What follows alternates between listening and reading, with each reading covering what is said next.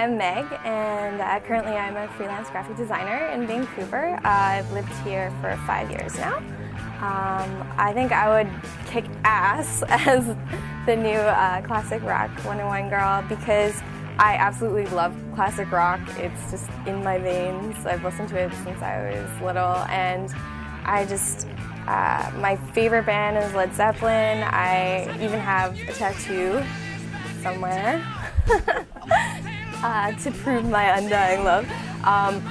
And I just think I'd be a really great addition to the team because I work really hard, but I can also play really hard. I'm not afraid of the spotlight. I danced and I also did singing and figure skating, a lot of competitions as I was younger, so I do well in the spotlight.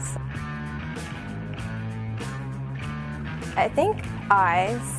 I also, for some bizarre reason, am really attracted to tall guys, but I think that's because I'm really short. It's a chemical thing.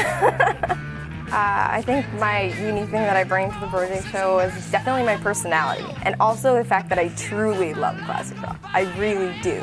I absolutely listen to it nonstop. That's the truth. I love it. Well, my favorite classic rock band is Led Zeppelin. I think because they have just such a kind of combination of all different kinds of elements, like blues, rock, folk, all of those things combined into one. I think that's what really impresses me is just the sort of scope of where they can go as a band, whereas some bands, which I love anyways, like Mötley Crüe, I don't think have as much of a scope as like Led Zeppelin. Trollop. No. It means something dirty. It's not that sexy though. Probably kind of the buzz outside of my house, actually. I loved living downtown, I love living in Vancouver, and I just love sort of the buzz of the city and just hearing what's going on outside my window. Yeah.